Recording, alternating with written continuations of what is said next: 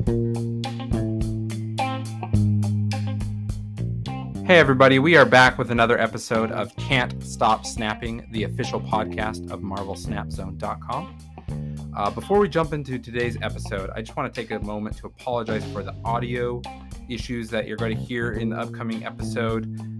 There was just some misconfiguration, some things I didn't realize at the time of recording. My guest host's audio quality is better than my own. I just sound echoey and kind of fuzzy, so I really apologize for that. I really strive to have a good audio quality here for you to all listen to, and I've taken strides to improve that in the past, so I do apologize for this mistake. I wish I could go back and re-record the conversation, but at the time of editing and getting ready for this episode ready for release, that's just not possible. So I really hope you'll stick with us. You'll forgive us this time around for the unideal audio quality. I think we have a great conversation for you today about how Marvel Snap is different than other card games and some of the things you need to understand as a player. I really hope you can learn and enjoy the episode, even though there are some issues. Without further ado, let's jump into today's episode.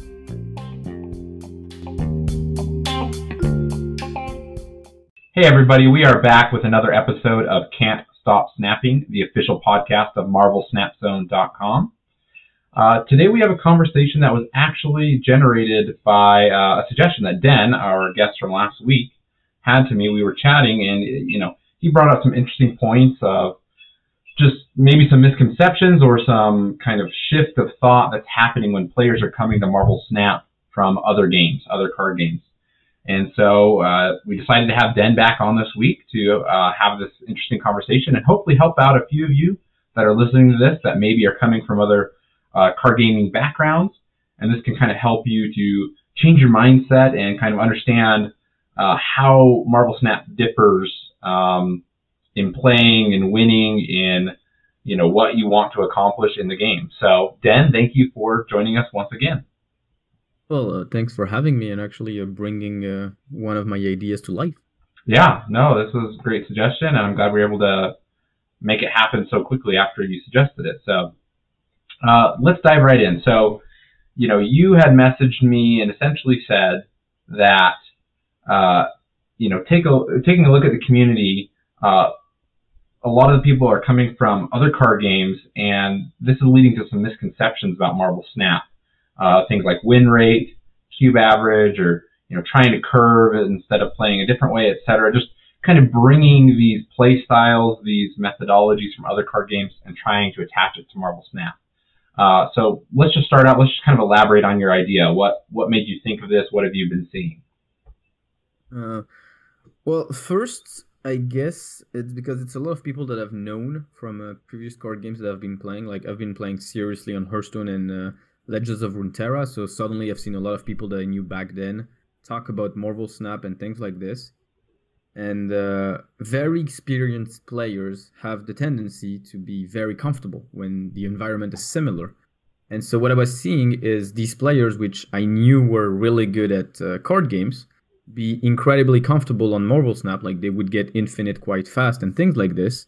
Yet they weren't really talking like Marvel Snap explicitly. They were more talking about card games and trying to make it fit to Marvel Snap, and considering the game doesn't rely on the exact same principles, like the length of the game, the way to climb the ladder, and things like this are different.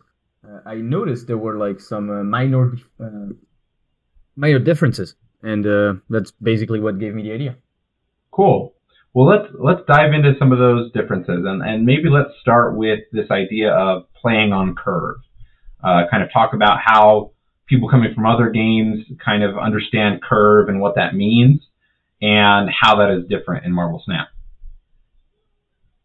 I think the big point to understand that difference is that the end of a game in Marvel Snap and in other games like Yu-Gi-Oh!, like Hearthstone, like Magic, like Legends of Runeterra are different.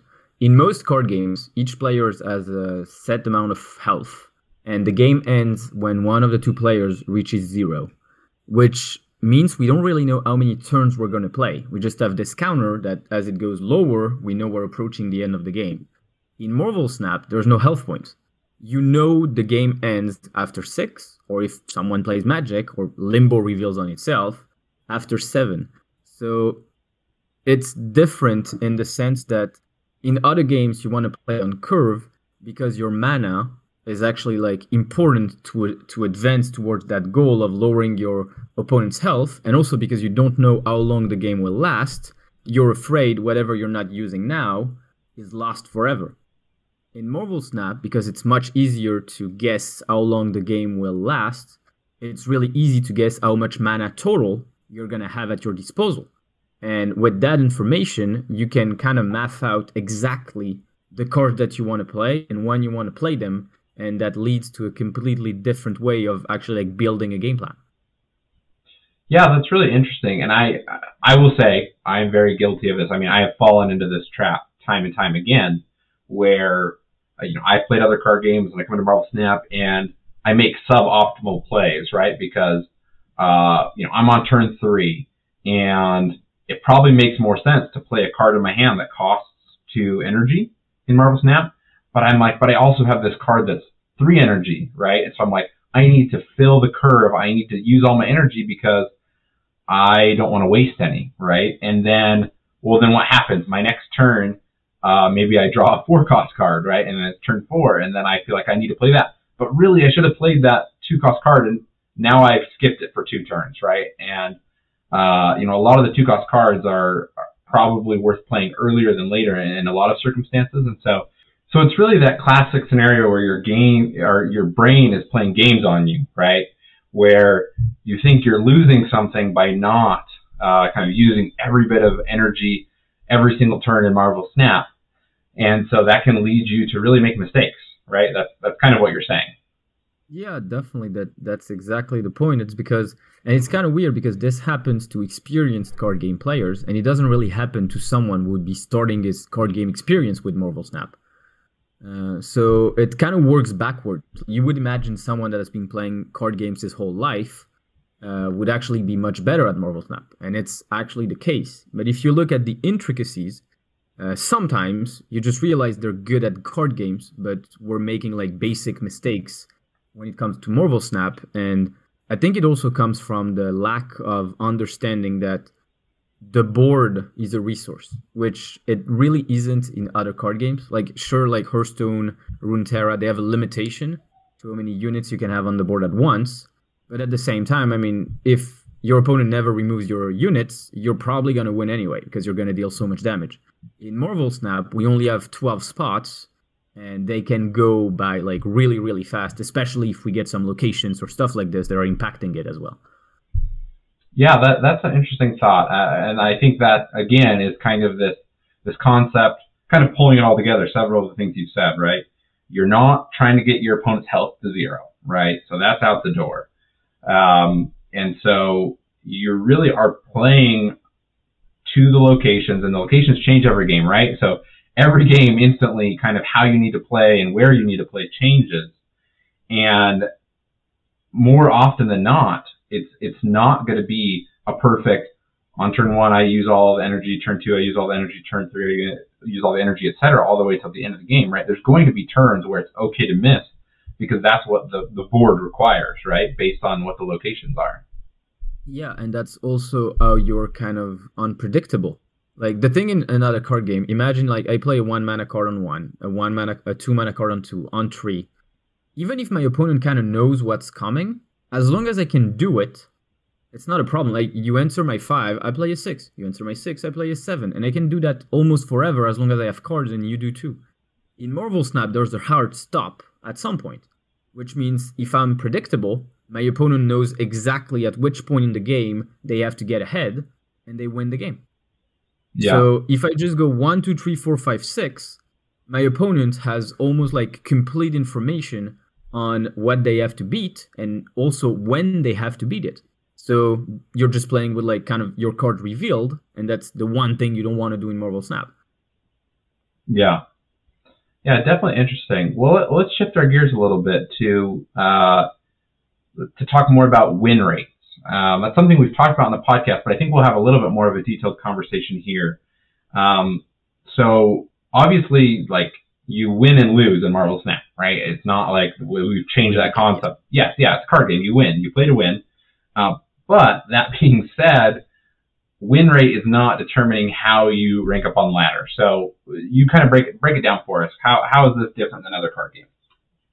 Well, basically, the difference, and this is where Marvel Snap has been largely compared to poker, is that you don't really know how much you're going to gain or lose when you exit a game. In most other games, you know exactly what you're coming in the game. You have the exact same amount of win or loss, except games which introduce the win streak bonus or things like this. But otherwise, like if I take, I don't know, Runeterra or Hearthstone, you gain a star, you lose a star. Runeterra, you gain X amount of LP or you lose X amount of LP. There's no surprise to this. In Marvel Snap, you can gain 1, 2, 4, or 8 cubes and lose the same amount, depending on the player's choice, depending on how the game is going, and a lot of things. And looking at win rate, while it's helpful, I mean, everyone wants to have a nice win rate and you can actually capitalize on it. If you have a super good win rate, but you have one cube wins and you have 8 cube losses, you need to have something like a 90% win rate to actually make up for it, which doesn't exist. I mean, even, I guess, Kenya Best, which arguably the best player in the game right now, and he's reached like rank 500. I don't even think this guy has 90%. Yeah. Yeah, it's a very different style of thinking and playing. I mean, you made the comparison to poker, and that's not something only you or me have done. Other people have made that same comparison, right? I think the devs. When you're playing a game of poker, right? Like if you look at every hand dealt during the whole game, the majority of the time you're going to fold, right? Or you're not going to. You're going to play. If you play half your hands in poker, that actually got like, I think it's on the higher hand. Yeah, exactly. So you really are kind of shifting this, looking for the optimal plays, the optimal draws, the optimal times to raise the stakes, which is very different than every card game. And I mean, it can be hard. It can be hard to adjust to that. One, it's different, but two, it's just a new way of thinking, kind of the stakes raising. If people don't play games where stakes are raised, right, like poker or something else, or they haven't played it, that can be kind of a tricky concept to catch on to, right? And from poker, there's also another difference. In poker, there's a concept that's called like playing the man, which means as the game progresses and you're still playing against the same person, you start to learn their tendency and things like this. So you might be getting better at bluffing them or like catching their cues or stuff like this. In Marvel Snap, because you basically change opponent all the time, this is something that you can't really do. So it's much more about knowing what you are playing and your strategy rather than trying to find like outside sources of information. Yeah, 100%. I want to read a quote here from Jeff Hoagland that he posted on Twitter as you and me were kind of preparing for this episode. I saw it. He says, focusing on your win rate in card games is basically never is never correct when trying to get better, but it is extra wrong to do in Marvel Snap. Retreating when stakes are raised, snapped, isn't the same as a loss. Leveraging good snaps and retreats is the best way to climb. And I think that's another way of saying what we're trying to say is that, I think the classic mistake that I see, and again, totally guilty here, I make it all the time too. When I'm playing people, they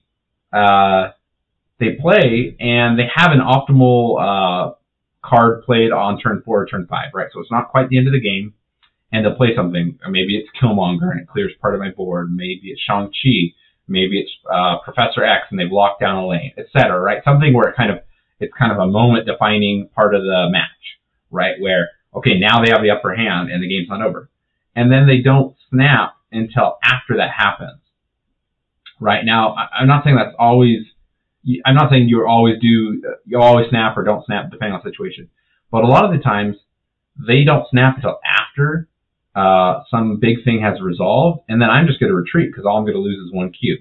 Now, in a lot of those cases, if they had snapped before that turn resolved and that event had happened on turn 4 or 5, which gave them the upper hand, I would have continued the turn because it looks like things are even, right? This is something that I think there's already an article in it like about snapping specifically, but The way I think one should see the snap is you're kind of offering a deal to your opponent. Like you just ask them, do you want to play for more? And if they don't want to take the deal, they just retreat. But the goal when you snap is that you think you're going to win this game. I don't think you ever snap when you think you're going to lose it, unless you're trying to bluff and force a retreat. But we're just going to ignore that part for now. So imagine you think you're going to win, so you snap. If you just offer a super bad deal to your opponent, they're never going to take it. So the way to snap is actually you need to offer a deal that you're confident you're going to win, but it's not obvious enough that your opponent's just going to be like, why would I take the deal? Yeah. I mean, but I can't name, the number of hundreds of matches I've played, right, where somebody snaps on turn 6 and neither of us have snapped to that point. Of course I'm going to retreat, right? If it's very clear that they're winning, I have no way of winning, and they're snapping at that point, they're only going to get 1 cube, right? Now... Yeah, you should only snap on 6 in a contested game. Yes. And that being said, there are times where when somebody doesn't snap, and I still may retreat because it's obvious I'm going to lose, but there is that mental game you play with people. If you don't snap and the stakes are going to only be raised to 2 at the end, then, some people are more, I think people are more likely to stay in till the end of the game and let the game resolve and lose the 2 cubes because losing 2 is better than losing 4, right? But you can use that to your advantage. True, and this is I think this should have a name, but that's actually the correct snap. If we just translate snap to raising stakes, actually not snapping on turn 6, so the game goes to 2 instead of 1, is the correct snap because you're actually raising the stakes of the game by not snapping. Yeah. So definitely it's an intricate system and it's difficult to master. I am still struggling. I go through phases. This has been said multiple times on this podcast by many guests, right? You're playing 4 cubes, right? And you said this, right? We're not looking at our win-loss ratio as much as we are in other games, right? You should still look at it a little bit. It's just it shouldn't be the important factor. While it is in other games, like in Hearthstone, if you have 65% win rate, just keep going. Good things are gonna happen to you. In Marvel Snap, it's more of an information rather than something definite. I lost the word here. I'm sorry, but no, yeah, I get what you're saying. Yeah, but don't be afraid to retreat. Right? I think that is another thing that's kind of different from other card games and people maybe are struggling with as they adjust to Marvel Snap from other card games is that. You really want that win, right? And in other card games, when the game's going longer, I think you have, obviously, potentially more opportunities, right? If the game goes 10, 15, 20 turns, however long it goes, depending on what card game you're playing, you have kind of more chances to flip who's going to win or lose, right? Yep.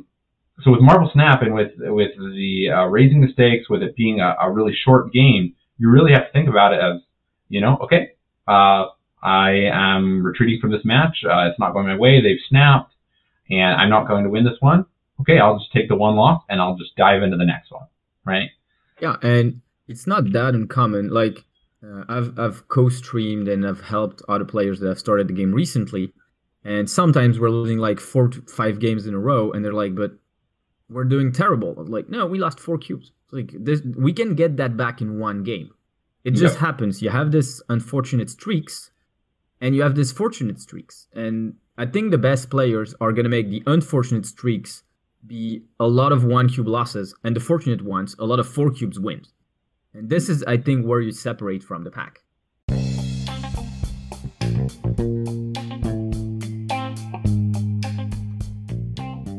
Hey all, I wanted to take a quick moment to talk to you about MarvelSnapZone.com. Marvel Snap Zone is a one-stop shop for everything Marvel Snap on the internet. They have new articles nearly every day that cover deck building, strategy, card breakdowns, etc. They have a great collection tracker tool and a deck list builder that works off of that collection tracker so that you can know what decks you can build with your current card collection. They have guides and deck lists for all level of players and all collection level of players. Make sure to go to marvelsnapzone.com and check it out now.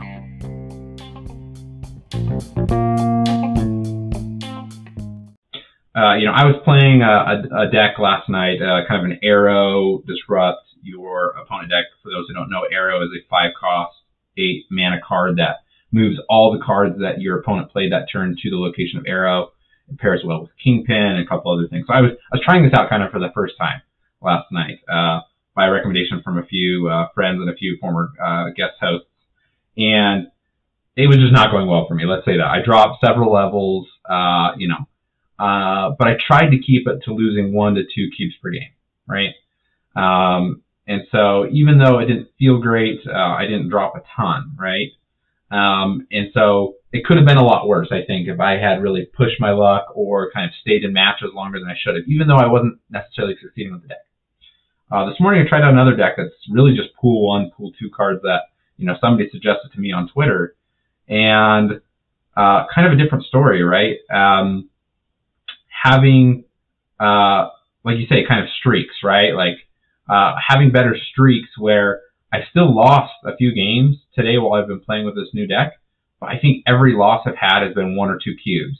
And more than often than not, I've been winning upwards of 4 cubes with this deck today. And yeah, it just feels better when, I'm not winning every game and I'm not as focused on that, but I'm really focused on, just knowing when to stay in, really trying to play smart against my opponents and kind of make the optimal choices, which is not filling the curve, which is not, just staying in to try to force the win, etc. So it definitely, it definitely can feel bad when you're playing with the deck and you have losses and you go on a streak. But like you say, Den, you really can kind of minimize the negative impact of a losing streak in Marvel Snap compared to other games. Yeah, and also I think it's a really good way of looking at it, where you kind of don't take it dramatically when you lose, and don't make it such a fuss when you win. Like a lot of people in other card games, like for example, I've been coaching Hearthstone for many years now, and a lot of people, their humor is entirely based on win and losses. They win, they're happy. They lose, they feel terrible.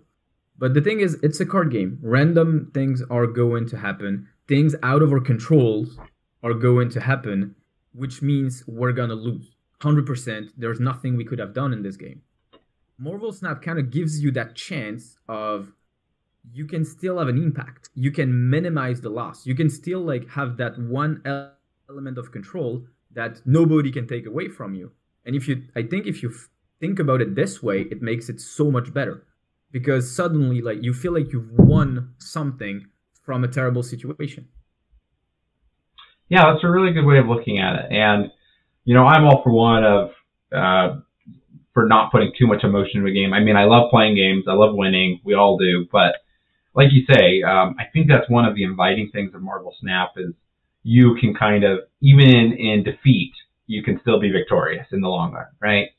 I think it was, I don't remember the player's name. I'm sorry, but he had an interesting way. I'm not entirely I don't agree with everything, but he was saying basically imagine every game is 4 cubes, which is you can bring each game if you want to 4 cubes, which is you snap and we just ignore your opponent. So imagine the average is 4 cubes for each game.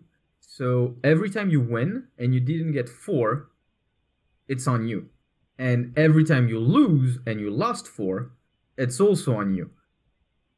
And I really like this way because suddenly every time you lose and it's just 1, maybe 2 cubes, it doesn't mean you made anything wrong. You paid to see if it was a 2 and you just retreated at the right time if it was a 1. You played correctly. You lost, but your intentions, your reflection were correct, so don't blame yourself. Yeah. No, I think we're having some positive talk. So I hope this is helping some people who maybe are feeling discouraged or have felt discouraged as they jumped over to the Marvel Snap boat. I just had this thought, Den, as we've been talking. I'd like to just get your take on this. It's been a while since we've talked about unreleased cards here on the podcast, but for those who don't know, there's been cards data mined in Marvel Snap. This has happened, for months now. Obviously, these cards are subject to change, whether that's their cost, their power, their ability, etc. But there is one card that was data mined earlier on that is Mephisto. He's kind of the devil character of the Marvel Snap or the Marvel universe. And currently, as he stands kind of in the code in the game, again, maybe will change in the future, is a 6 cost, 0 power card with the ability that reads, if you win this game, double your winnings. We're obviously talking a lot about how Marvel Snap is kind of different. This paradigm has changed from card games when you're playing Marvel Snap. And we've talked a lot about the snapping and the cube mechanics. What's your take on Mephisto? You think it's a card that will be good? Is it more of a meme card? Do you see this being played a lot? What are your thoughts on Mephisto in its current state? Well, first, there's one thing, like, I'm not sure about the card. I think it works this way, but when it says double your winnings, do you also double your opponent's loss or not? I'm glad you said that, because that's exactly where my brain went when I just read it a minute ago. I think it only doubles your winnings. I do not. So imagine the game is 4 cubes. I win 8, you lose 4. Correct. Okay, so actually I think this is really good because that could create a ton of frustration for the losing player.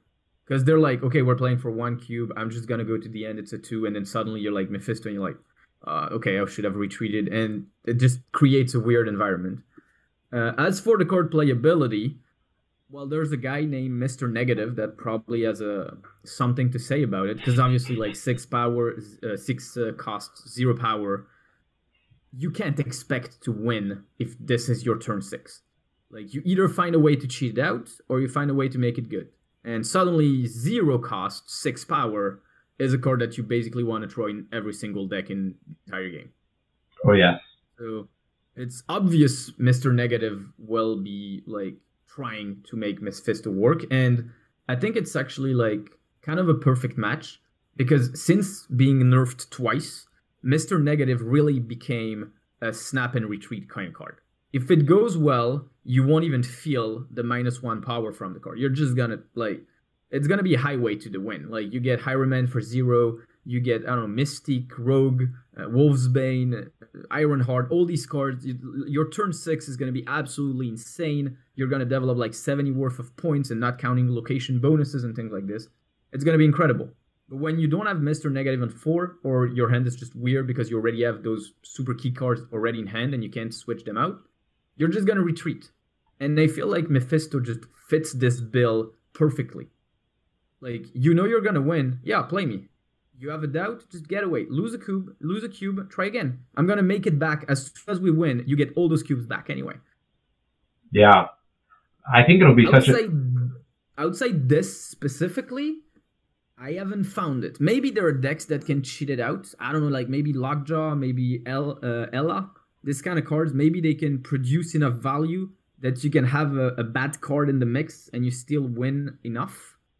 But I think the day it gets released, Mr. Negative gains like, I don't know, 25% in popularity. And then we start thinking about the rest. Yeah, no, for sure. I think that pairing with Mr. Negative is a match made in heaven. But obviously, when everybody starts playing Mr. Negative, well, then everybody starts playing counter to Mr. Negative, right? Things like Cosmo, so you can't reveal Mr. Negative, and et cetera, right? So yeah, we're going to talk Cosmo, we're going to talk Sandman, we might talk Enchantress, because a lot of the cards in the deck are ongoing effects. Yeah, obviously, like, if the deck becomes prevalent and people start playing it a lot, obviously counters are going to rise. Yeah.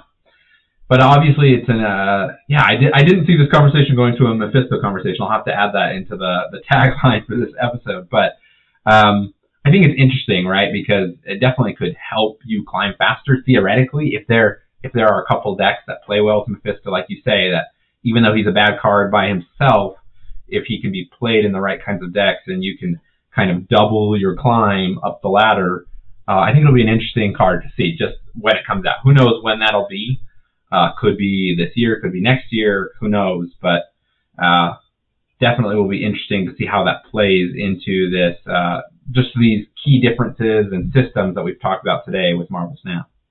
Yeah, and for those listening to us, I think like if you're not really sure how to approach Marvel Snap, I really think you should look at cards like Mephisto or Mr. Negative or these kind of cards, I think they really embody the essence of Marvel Snap. Because yes, you can play it like any other card game. So you can try to have that 60-70% win rate and just slowly build and just see the cubes rising, and it's kind of reassuring. But I think as time is going to pass, we're going to see more of these cards which really put the emphasis on the snap and retreat kind of gameplay. And it's really good that we have those cards already in the game, like the Mr. Negatives, the Ellas, that kind of card. But it's also really good that there aren't, like, it doesn't look, at least, that they're going to shy away from this direction. Because this was one thing I was afraid of, which is like, how much are people coming from other card games going to influence how Marvel Snap is played? Like, imagine people are like, I don't like the stakes. I don't like being able to snap. I just want to make sure, like, I just want to have a steady win rate and climb. And this could have affected the direction they take with the game. Like, seeing cards like Mephisto with, I don't know, Galactus, Thanos, this kind of like super huge cards that have super funny effects, but can also just lose you the game because you invested into it and they gave you nothing in return. I think this is what makes Marvel Snap unique in a way. Yeah. Yeah, such a crazy, wonderful game, really. I mean, they've definitely created something special, and I think we're seeing that, with the game being successful on the App Store, with people talking about it so much on social media, etc. They've just created such a unique thing, and they've really, again, I'm not saying this in a negative way. I think there are a lot of great games out there that have similar systems and have kind of followed a certain trajectory that's very similar, right? That they've all kind of stayed inside the mold, and then you have Marvel Snap here that's just willing to break the mold, right? And really change up the game. And yes, that's hard to adjust to. That's the whole reason we're having this conversation today. But I think it's good, and I think hopefully it inspires, other card game developers. I mean, we all love card games, and so hopefully people feel more empowered going forward to just kind of break down the walls and create whatever crazy, awesome card game they want to. Yeah, definitely. And I think we get asked a lot about, like, do we think Marvel Snap is going to continue its current trend in the future? I think probably, like, some people are gonna quit on the game because they don't like this kind of like approach. But I also think that everyone that's like kind of been hooked to it by this kind of gambling aspect is going to stay on the game for a very long time, as long as they provide like friendless tournaments and like everything you could expect. So in a way, that it feels good to think that Marvel Snap is going to create kind of its own community and not really like just be in the card games community where you're just compared to the other card games all the time. Yeah, it's kind of created its own subgenre of the card game genre. So, well, Dan, thank you for being here. I love this conversation. Again, listeners, I really hope this is helpful for some of you. And whether you've been playing through the beta or you're just jumping into the game over the last couple of weeks, as always, please let us know your thoughts. We'd love to hear. Was this helpful for you? Did you have other things you wish we would have talked about with this conversation? Let us know on Twitter at can't_stop_snap. Before we go, a couple of things, Dan. One, I know you have an article coming out on marvelsnapzone.com soon about this. So I'd love for you just to talk about that, as well as let the listeners know again how they can best find you on social media. All right, so there's one article that is currently in the database. It's either being edited or ready to be published as we speak.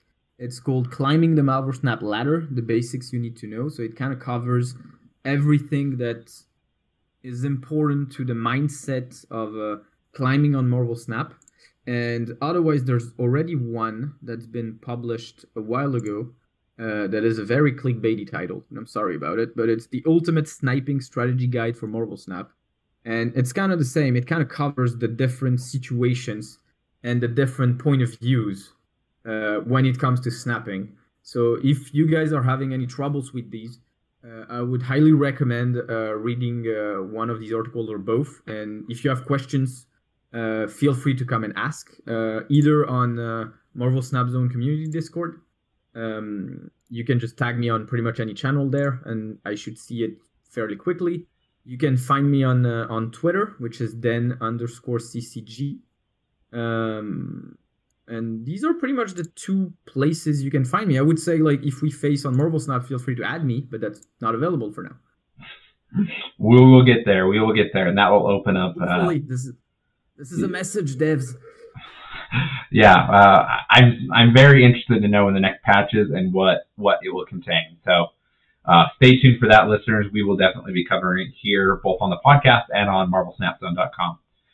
Den, thank you for being on here 2 weeks in a row. Really appreciate it, and I hope you have a good rest of your day.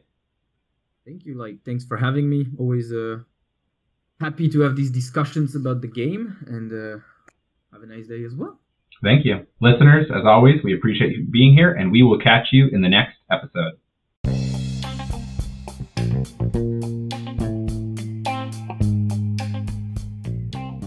Can't Stop Snapping is a podcast written, recorded, produced, and hosted by Michael Thurman. Thanks for listening.